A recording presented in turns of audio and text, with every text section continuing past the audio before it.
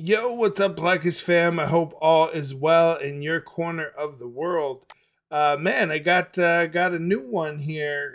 Got to get back into some Black Thought. Love Black Thought, the roots ever since. Black Thought's been around for a while. Most people only know his commercial success, right? Some of his stuff with the roots, his Jimmy Fallon show, late night stuff. He got a lot of hype, a lot of publicity after that. Like 10-minute freestyle. I think we have a breakdown of that here on this channel. But yo, he always brings it. They give you a taste of what real hip hop was like a while back. It's been a while since we've done some Black Thought. So this is Aquamarine with Danger Mouse, and want to get into it. See if we can give it a breakdown and reaction. And man, Black Thought just never disappoints. And we got a lyric video here as well. Hopefully it's good. And let's get right into it.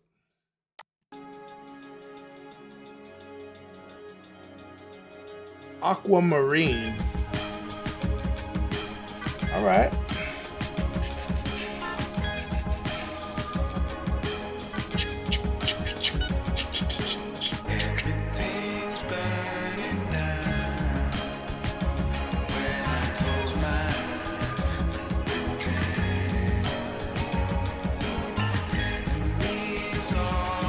Enemies all around.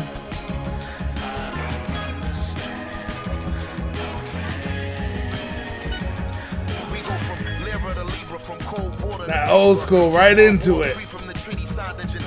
He also has that voice, right?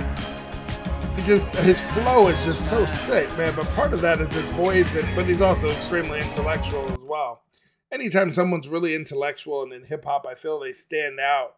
Just their references and such, but let's get into it.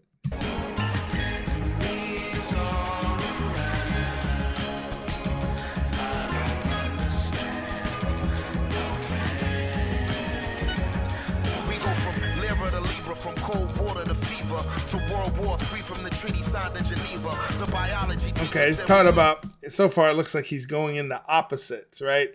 He said, from Lyra to Libra. A lira is the name of, I guess it could really be several. It's a form of currency, right? It's I believe the current form of currency in Turkey, but it's also the name of the currency in like Lebanon, Syria, including former currency, right? Italy, Israel, I believe used the lira. Libra, wasn't that Facebook's attempt at crypto? Right? They did it. It was sometime during the pandemic, but it was supposed to be this like low fee, blockchain based digital currency. I don't know if it was specific for marketplace, but it was definitely backed by Facebook or created by Facebook. So he's showing the change, right, from this early simple type of currency going to cryptocurrency, but also going from cold water to fever, right? A fever when you have a really high temperature. What does he say? To World War III from the treaty signed in Geneva. Now he could be talking about a few different things there, but in 1864, it was the first Geneva Convention, right? And they have the treaty that was actually signed there. It's based on what's international law for victims during armed conflict. It's really the kind of basis of it. And it's just really interesting that this is a time where we're looking at Chinese spy balloons being shot down. Of course, we have the conflict with Ukraine and Russia, right? We have North Korea. We have different entities trying to look into nuclear weapons. So again, we're showing the how much things have changed, right? Lyra to Libra, it's the same, going cold water to fever. World War III, when the treaty signed in Geneva. What does he say here? The biology teacher said we used to be amoebas. What does it say? The neighborhood preacher said we emerged from the ether. Wow. So yeah, he's talking about not just a difference of opinion, but it looks like opposites. Lyra to Libra, from cold water to fever, to World War III, from the treaty signed in Geneva. The biology teacher said we used to be amoebas. The neighborhood preacher said we emerged from the ether. We That's sick. Now, I don't know, I'm not the best with when it comes to science, but I don't know if most science teachers would agree with that. The amoeba, it's already a complex single cell organism, right? So, yeah, we could say we share a common ancestor with the amoeba, but I don't know if the science entirely backs that. What does he say here that we came from amoebas? I'm not sure if that's it.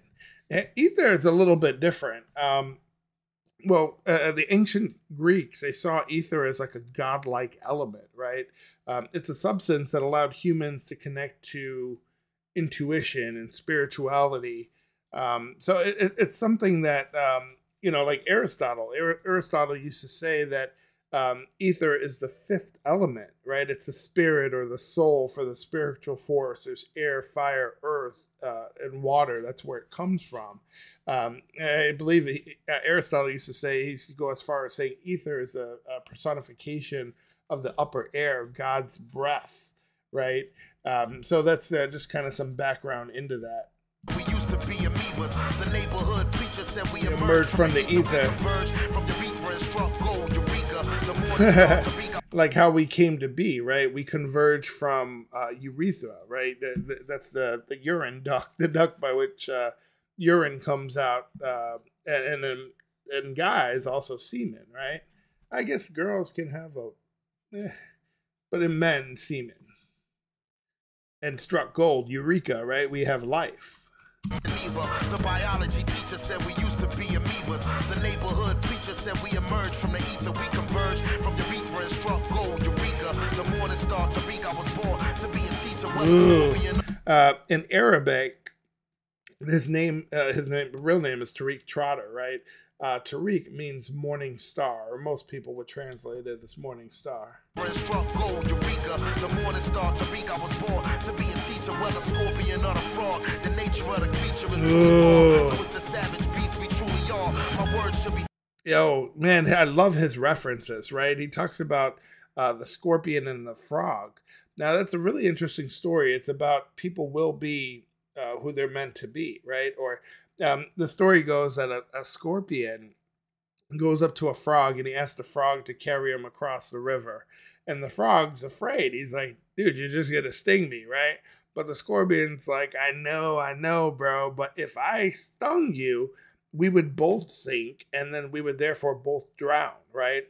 So the frog's like, all right, I guess that's right. So I'll help you out. I'll give you a ride. So they're halfway across the river and the scorpion goes up and he stings him. And then, the frog's like, bro, now we're both going to die. Like, what was the point of it?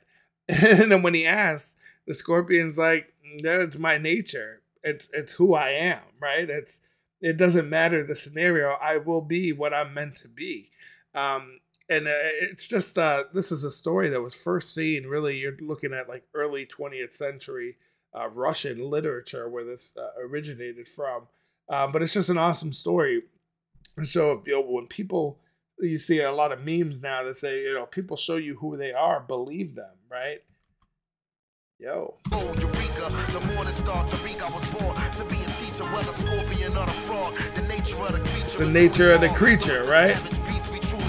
My words should be studied up in Berkeley and Juilliard. High-end education. Ooh. Now he said all my bars are hard, like solid gold bullion, right? That's like, think of a gold brick, if you would.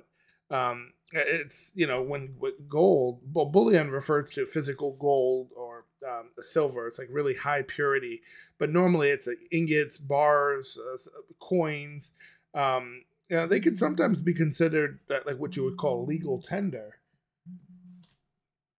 So, but there's a lot of people, I guess it's not something that you hear often, but it's more likely to think of like gold bars. Studied up in Berkeley and Juilliard. All my bars is hard as solid gold bullion. My name in the Quran like the kingdom of Suleiman. You done lost your mind trying to... Now, that's not Shurima. I believe he's talking about Solomon, right? Or king's, the kingdom of Solomon, if you would. But yes, his name is in the Quran. Now, religion is one of those things that I don't really dive really deep into, but again, the name Tariq is in the Quran. It technically, most people would translate it to be morning star, which he referenced above, but instead of Suleiman, most people would know it as the prophet Solomon. And if you research who the prophet of Solomon is, the prophet Solomon, it'll lead you to, you can find out who he is, right? But it's really interesting that he's referencing this. I believe Solomon is he's a son of the prophet David, right? And David was the king of Israel, and the prophet of Allah. So there's a whole backstory there, but yes, he's basically saying his name is important in the Quran.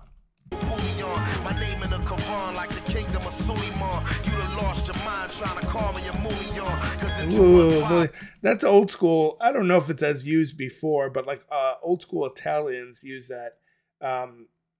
What was the original reference? I think it was like eggplant, which is kind of funny because it would be like a penis now, and like memes and like just images like text emojis or whatnot. And they'd be like, yo, eggplant, that's why he's got a big ass dick. No, but that's where it comes from. It's an old Italian. It's not a good word, but it's not like as bad. It's just no, it is bad. It's like a derogatory word, right? Kingdom of Suleiman, you done lost your mind trying to call me a million. Cause in 215 with folks fight depression. In 215, that's his area code in Philly. Hard and solid gold bullion. My name in the Quran like the kingdom of Suleiman. You done lost your mind trying to call me a million. Cause in 215 with folks fight depression and wives pack protection. Lives lack protection. I'm a king, I'm dipped in God's black complexion. Yo, there's some really interesting stuff. If you go back to everybody talks about Black Jesus and where he's truly from. If you really go and dig into the Bible, but one thing that circulated a few years ago is there's imagery, these photos that were taken at the Vatican showing that the Pope actually prays to a Black Jesus. It's actually quite interesting, the story behind it. I definitely recommend you guys look into that. There's a lot of articles behind it. And it's kind of funny where in North America and the United States, the image that we have of Jesus versus in other areas of the world, or even in the Bible itself, right? You have to ask yourself, in whose interest is it in to create this version of white Jesus? When was it changed? Where did we get this image from that we use today? And was that always the case? And you start going down a rabbit hole. And there's some just really good information about maintaining power in the country, in the world, if you would, and the things that have been done to our reality to make sure that the powers that be maintain control. You can have a whole video going into this, but really interesting stuff. And Black Thought is just on point with the knowledge. Let's get back into it. Berkeley and Juilliard. All my bars is hard and solid gold bullion. My name in the Quran like the kingdom of Suleiman. You done lost your mind trying to call me a million. Cause in 215 with folks fight depression and wives back protection. Lives lack direction. I'm a king, I'm dipped in God's black complexion. Survival of the fittest is the natural selection. Was that Darwinism? Ooh. See, man, I just gotta love his references, right? What did he say? He said, "Bend down on the scene, on the scene like I'm Salamine," right? So you have to know Saladin was the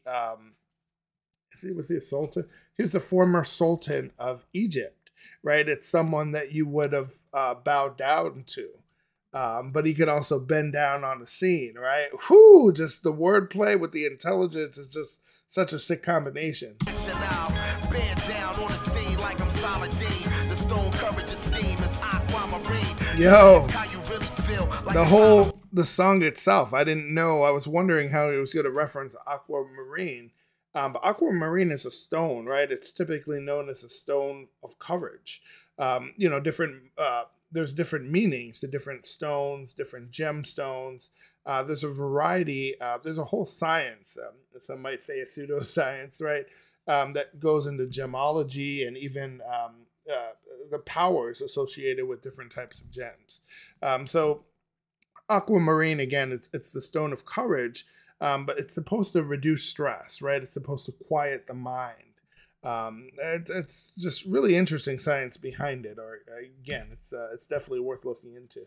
This is the natural selection now. Bend down on the scene like I'm Saladin. The stone courage esteem is Aquamarine. You mask how you really feel like it's Halloween. When they ask how you really feel about my machine. In the class that I'm only in, alien horsepower like a Mongolian. A Mongolian. He could also be talking about there's a Mongolian people, but what I believe he's referencing is that with the horsepower reference is Mongolian horses. Mongolian horses are different from any other breed, right? They have a stocky build. They're relatively short, but they also have just really thick legs. They have a large head, short neck. Kind of remind me of like pocket bullies, or like the little miniature. I know my sister has one of those, like looks like a pit bull, but it's kind of not. But anyway, these Mongolian horses, you use them for racing, right?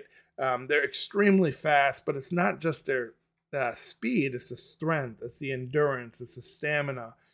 If you're looking, people always talk about, oh, boss move is, I got me the Beamer, I got me the Benz. Bro, you ain't got nothing compared to people who buy these type of horses.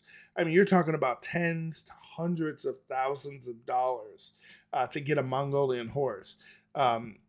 There's actually quite a bit of, I actually know a little bit about Mongolian horses. There's some, the Mongolian people, they start training their kids at the age of 3 to ride horses.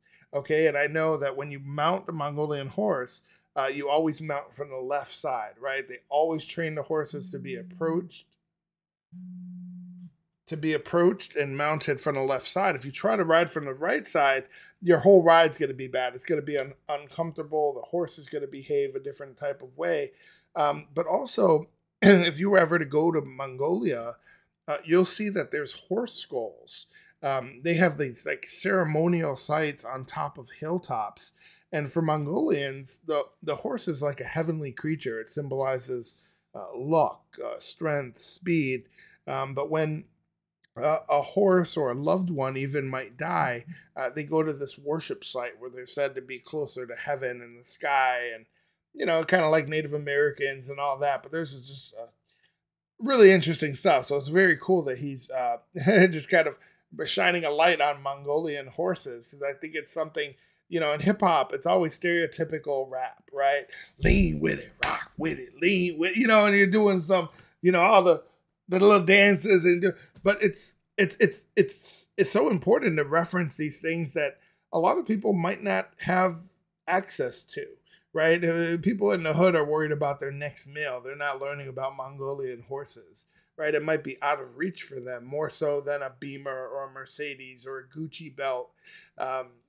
But, one of the wisest things I heard when I was young, when you try to buy the Abercrombie and the Gucci and the Balenciaga, is, somebody will tell you, man, if you look at somebody that actually has some money, they're not wearing Balenciaga and Gucci and all these. Those are still brands that are marketed to people that really has them reaching, right? It really has them reaching for to show that they're rich. But a really wealthy person has no need to do that. You look at an Elon Musk or a Bill Gates or a Jeff Bezos, you're not going to see somebody with Gucci belts and Lamborghini doors and something. It's too flashy. It's you don't talk about money at that point, right? So just something out there. It's really cool that he references things that people in the hood might not know about. Halloween, when they ask how you really feel about my machine. In the class that I'm only in, alien horsepower like a Mongolian, trying to find soul again, but my thoughts corrupt the files and contaminate the console again. It's a shame, but I cannot complain, though I am not the same. My bandwidth is a canvas cut from his frame. When I present ideas naked and unashamed, his handwritten in Sanskrit on a 7 train. it's kind of funny. You referenced Sanskrit. That's an ancient language. It's considered a classical language, but it's between India and Hinduism. But my thoughts corrupt the files and contaminate the console again. It's a shame, but I cannot complain. Though I am not the same. My bandwidth is a canvas cut from its frame. When I present ideas naked and bandwidth. I don't know how he's using bandwidth there, but like in computing, right? Bandwidth is it's like the maximum rate of data transfer across a given path, right? So bandwidth can be, I normally look at it as three different types. I look at digital bandwidth, data bandwidth, and network bandwidth. But I think he's just using it in the general sense, right? There's a canvas cut from his frame. When I present ideas naked and unashamed, it's handwritten in Sanskrit on the 7 train. On the 7, okay. Maybe the 7 train in Philly? Is that like a number 7 train? Sounds like in New York and Chicago, we used to have those. And we used to have A, B, and the A, B stops. So a stop would, train would stop at A, some would go at B, some were A, B stations where you could switch. In New York and places, I believe they have, like in Chicago now, we have colors, red line, green line, blue line. I don't know what it is in Philly, but he could be talking about the 7 line, could be a train station somewhere East Coast. Just not familiar with that reference. Let me know in the comment section if you can help break that one down. I got his hand written in Sanskrit, but on the 7 train.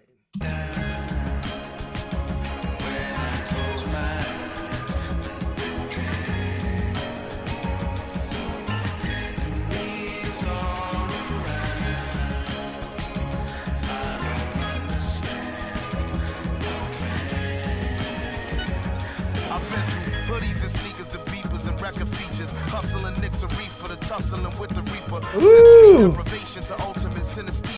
Listen to what he's saying, right? He's saying, I've been through it all. What does he say? I've been through hoodies and beepers, right?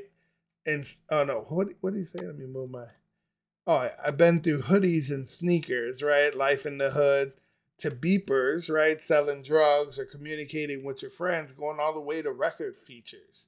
Hustling Nicks of reefer, those are those $5 bags you can't really grab anymore, but you can't even really find dimes anymore, right? People don't want to sell a $10 bag. Like, motherfucker, you gonna be here tomorrow. Go ahead and cop you a dub or get you an ounce or something. They gonna wasting my time on a dime bag. What I look like? Well, I'm gonna make $1.72 right here with you, fucking with you, face ass. But no, a Nick is a $5 bag of weed, right?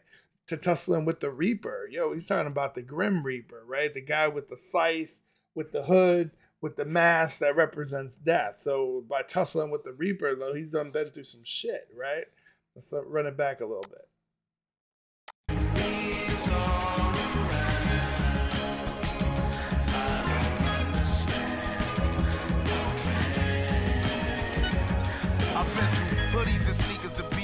Features, hustling Nicks a reefer, the tussling with the reaper, sensory deprivation to ultimate synesthesia, freeing our brother's keeper from. Right there, he's going back to the opposites that he was talking about in the right in the beginning of the rhyme, right? He said sensory deprivation. Sensory deprivation is exactly what it sounds like. If you guys are a little bit younger or whatnot, I'll break it down for you. But it's really the deliberate reduction or the removal of stimuli from one or more of the senses, right? There's simple devices you can think of like a blindfold, right?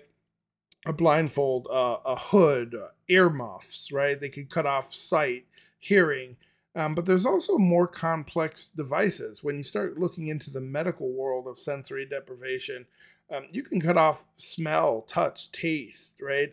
Think about what COVID did with people's sense of taste and smell, right?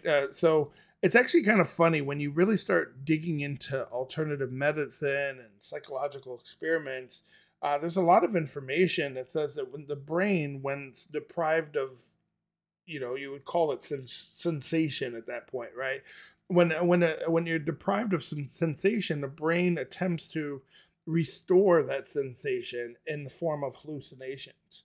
That's why it's really hard for someone to be in solitary confinement for an extended period of time. They start to lose their shit, right? So it's just really interesting that he does that. But listen to how he uses it. With the reaper, sensory deprivation to ultimate synesthesia. I can never say synesthesia, but synesthesia is the opposite of that. It really is you're blending your different senses. That's like seeing sounds and color, or touching smells, right? But it's also concepts that letters or numbers can give you a perception of color. There's like 80 different types of it defined by science, but you might hear about it a lot when someone's on the spectrum, the autism spectrum. You ever see someone that they can recall every date, right? Or the weather on any particular day, or they can tell you the day of the week of any, they can just do weird stuff. And you start getting into it with them and you're like, well, how do you do that? Or how do you memorize these large amounts of information? And they'll say something different, like, I see it as colors, and I know every red is this and every yellow is this. And it's just something that's completely weird to us, but there is a science behind it. So again, it's the opposite of sensory deprivation, but just see them go into different extremes, if you would. For the tussling with the reaper, sensory deprivation to ultimate synesthesia, freeing our brother's keeper from teeth of another creature. Breaking and entering into the theater, the search and seizure is the birth of genius, somewhere between Earth and Venus, at her convenience. Yo, he's saying so much here. He said, freeing our brother's keeper from chief of another creature. Brother's keeper, it's more of like a biblical reference, right? As Jesus himself said that whatever we do to the needy or the helpless, the oppressed, the marginalized, we do to him. So I believe his actual words were, we're our sibling's keeper, right? A lot of people just say, I'm my brother's keeper. It's about the well-being of everyone, looking out for the best interest of everyone. Just a sick, he's bringing in these different references, and it's not just from the Quran, it's the biblical references, or they're scientific, and it's just all over the place with it, which is awesome. And of course, right after that, he references breaking and entering to the theater, the search and seizure. Of course, he's talking about the search and seizure is in the Constitution. It's the Fourth Amendment, which protects people from what's deemed unreasonable searches and seizures by the government. But what a lot of people don't talk about, and I kind of dabbled in studying constitutional law and political science and public law, but the Fourth Amendment, it's not a guarantee against all searches and seizures, and that's what how a lot of people use it. It's only those that are deemed unreasonable under the law. Very important distinction there. Just something that we could again do a whole video on, but let's get back into it. Theater, the search and seizure is the birth of genius, somewhere between Earth and Venus, at her convenience, even now. Mercury, Venus, Earth, Mars, Jupiter, Saturn, Uranus, Neptune, and Pluto. Really important to know those. It's the order of the planets in the Milky Way galaxy from the distance of the sun. So by him saying is the worth of genius somewhere between Earth and Venus, it's Mercury, Venus, Earth, Mars. Yeah, so Venus and Earth are the closest planets. Actually, some consider Venus Earth's evil twin. Have you guys ever read about that? They're really interesting stuff, but Venus is the planet right next to us. Believers make prayers, haters and naysayers is buried in cake layers. I take layers deep. Bro, what a quotable that is. Look at that. I take day as a blessing and see the night as a lesson. Bro, it's so deep. It doesn't need much breaking down. But it's deep. It's something that an older person would say, right? Yeah, every day's a blessing. I'm blessed to wake up. But the night as a lesson, like I'm learning from the mistakes I made during the day. It's just a sick way of writing. It's a message for me to write a confession. The Matrix, a dominatrix seeking to be served, ever patiently waiting. The Matrix is a dominatrix seeking to be served. Like, yo, that's a dominatrix is a woman who takes the dominating role in, I guess, BDSM, right? Activities. So the Matrix has a desire to be served is really interesting. Let it ride. And with the demons we deserve tricks. A dominatrix seeking to be served. Ever patiently waiting with the demons we deserve. Better be willing to pay with every dream that you deserve. If the vehicle should swerve, learn to lean into the curve. Know how to work the world, right? Know how to what do they say? Make lemonade, right? He said if the vehicle should swerve, man, learn to lean into the curve, right? You got to know how to when you whip your car and you're riding in the rain, you got to know how to turn it so you don't crash and die. Sick. With every dream that you deferred, if the vehicle should swerve, learn to lean into the curve. After working up the nerve, almost equal in size, I walked around with the iron for any wrinkle in time. I made a piece of my mind for every nickel and dime, but never less than a 5 and never slept on the job. A killer crept on your squad, yet never left the garage. When you got close enough to see. A killer jumped on your squad, yet never left the garage. That means he was in your own home, right? Either he's doing it online, but I'm thinking about that in a literal sense, but a killer jumped on your squad, yet never left the garage. Yeah, it could be saying that you got killers in your squad, right? People you can't trust, not far. Run it back. I paid a piece of my mind for every nickel and dime, but never less than a 5 and never slept on the job. A killer crept on your squad, yet never left the garage. When your God was close enough to see the flesh of his eyes. Get to the button and press it's what the message advised. What's the threat behind the vest is where the testament lies. Woo! Oh, Black Dot always brings us. Is there another verse? I don't think so. Sick. What's he saying?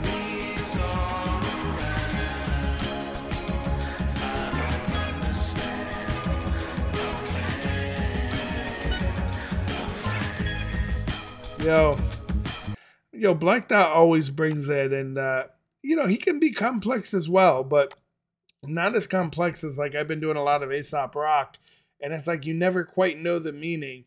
I get the meaning a lot with Black Thought. It's just his references that can be really hard. I know a lot of people that listen to Black Thought. I was like, man, I don't know what do you say here, or they're just kind of vibing with it, and you catch little drops of knowledge, but I think a large part of what Black Dot says is just right over the top of a lot of people. But that's what we're here for, right? We're breaking down the bars. Black Dot is definitely, definitely a fave on this channel. We need to get into some more of his work. But man, if you like the video, don't forget to like and subscribe to the channel. We're breaking down a variety of different artists and really diving into their lyrics. These are really lyrically dense artists. So if you're trying to hear the song, I always say this is not the channel for you. We're not here just listening to music. This is my first time hearing a lot of these songs when I react and do the breakdown. But we're breaking down bar for bar. So we're going back and forth and really trying to break down the true meaning of these songs. Man, I'm glad you guys are on the channel. Don't forget to subscribe. See you guys on the next video.